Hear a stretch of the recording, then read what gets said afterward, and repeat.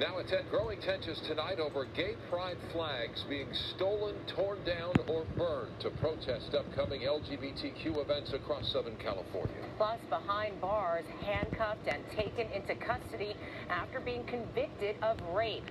That 70s show star, actor Danny Masterson, now faces 30 years to life in prison. And under arrest, a suspect accused of setting a number of car fires in a local neighborhood is off the streets tonight. Residents resting a little easier. Now on the news at 10.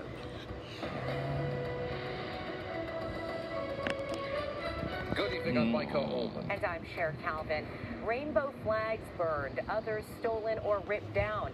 Tensions are growing across Southern California tonight over upcoming LGBTQ+ events. Gay Pride Month officially begins tomorrow, but anger over the events is resulting in vandalism. The rainbow flag is a symbol of the LGBTQ community and inclusion, but tonight it is a flashpoint of division. One neighborhood that is being targeted by vandals is now standing up and fighting back.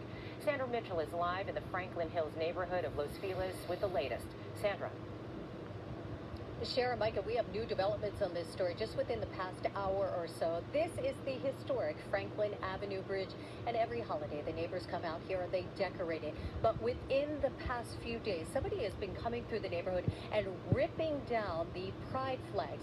And then while we were in the neighborhood tonight reporting on this story just within the last hour or so, take a look at this flag behind us because somebody destroyed this flag, actually cutting it up.